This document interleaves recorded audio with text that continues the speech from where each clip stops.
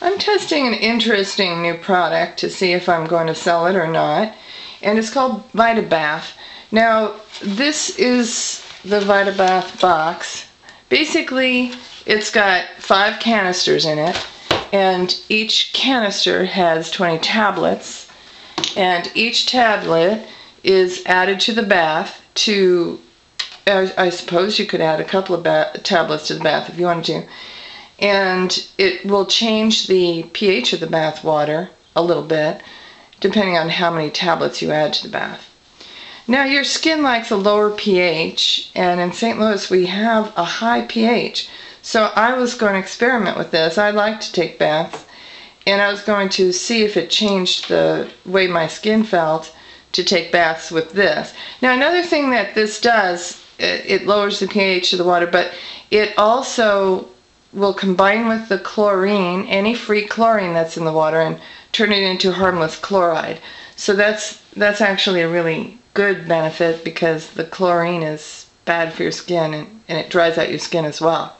Alright, now St. Louis water I said was high pH, and there it is. This is just from the tap, 9.4 pH.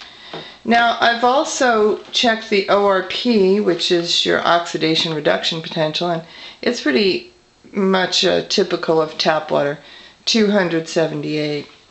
Now, I don't know why I'm testing ORP other than just, I really just don't know, but I'm doing it anyway.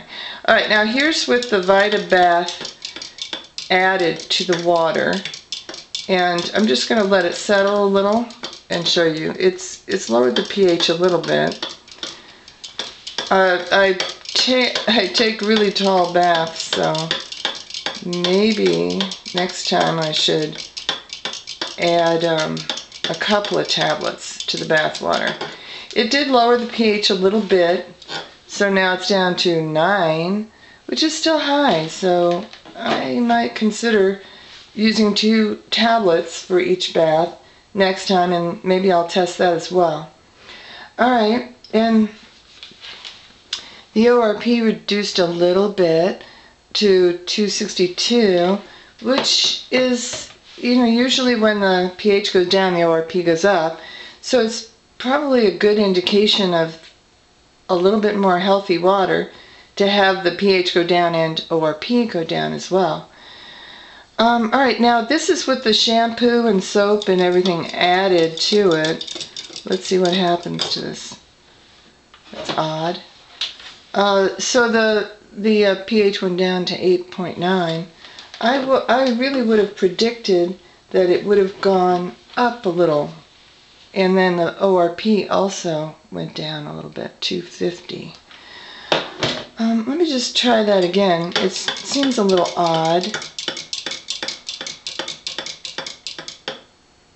Sometimes this pH meter gets a little stuck, and I have to just unstick it, but this looks a little bit, I mean, it was not, I said it was 9, it is 9, and then now here I said it was 8.9, and it is 8.9.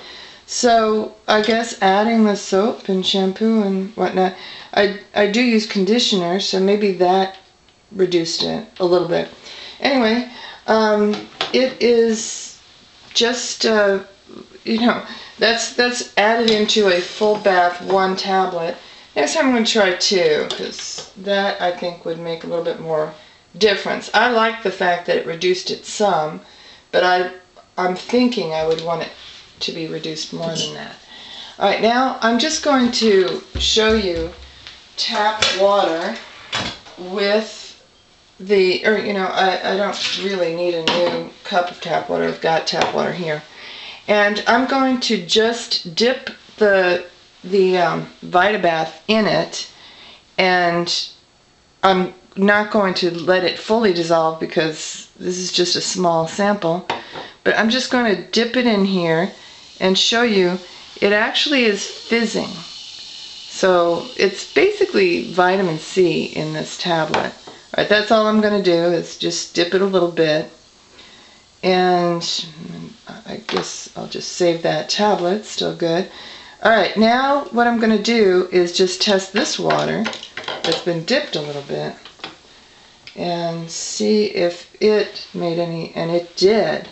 It made significant changes to the water. So this product is capable of making this much change.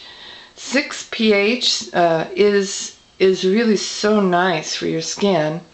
Your body, inside your body, needs a high pH, like 9 or 10, but your skin needs this pH, like about 5.9 or 6. This is perfect for your skin, because too high of a pH, it looks like it's settling down a little bit, so I'm going to even let it settle some more.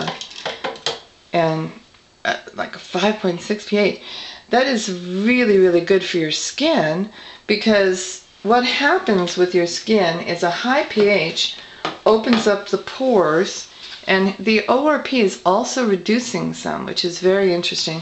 It's almost the opposite of, like I said before, it's a kind of a difficult concept to realize that when pH goes up, usually the ORP goes more negative. And here the pH went down, the ORP went more negative. Like it was a positive 250 or something, and now it's a positive 132. It reduced the ORP, which is unusual. Anyway, when the pH goes down. That's all I'm going to say about that. I'll explain it a little bit more in my blog, but it's not that important. The pH is the most important thing. The fact of this makes me want to really try 2 tablets now in the bath, because that might make a big difference to the way my skin feels.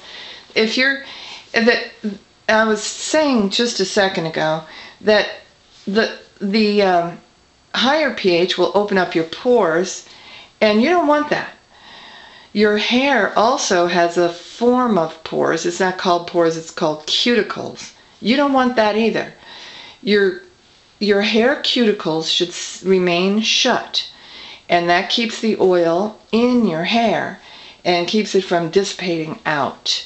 And actually, if the oil dissipates out, it tends to make dust and things collect to your hair, and your hair will feel dirtier faster. Now, if your cuticles of your hair, and I'll put pictures on the blog post, so look for the blog post that goes with this video. If the cuticles of your hair remain shut, your hair will also look shinier, because when light hits your hair and the cuticles are open, the light gets absorbed by the hair. If the cuticles of the hair are shut, the light will bounce off the hair, making it have a glow. So if you've ever noticed, sometimes people have shiny hair, some people have very dull hair, and shiny looks better. And so that's one thing, is the hair. The other thing is the skin. You want those pores to remain shut. Your skin is, interestingly enough, an organ in your body, and it's part of your immune system. And your skin pores remaining shut is important to your body's immune system. And if you ever notice, some people get more rashes than other people. Some people get their skin dried out more than other people. Why? Probably those people whose skin dries out or gets rashes would benefit from this VitaBath tablet. Because if you can keep the pH of your bath water down at 5.5, that's going to be wonderful. Your pores, it will shut your pores, and will assist your skin to keep the oils inside where it belongs, and to remain intact with your immune system, and not let funguses and just various things, that allergens in the air and things like that, to get into the pores. Okay? Well, I'll say more about this on the blog post, and I also will do another video where, the next time I take a bath, actually. I'm going to put 2 tablets in and see what that does. Thank you.